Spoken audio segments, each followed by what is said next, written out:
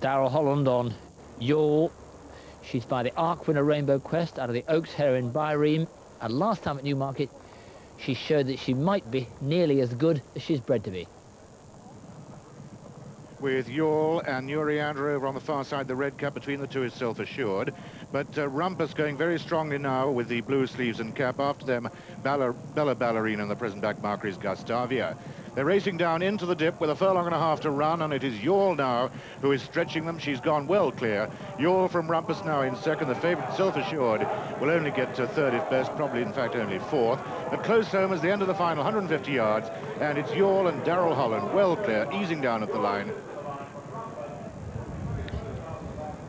A tremendous performance that, but very different conditions today. Much faster ground and very good competition. John Frankham and John Oaksey. Yes, a real crescendo performance that by Yawl, as you say, in much softer ground. Incidentally, I don't know what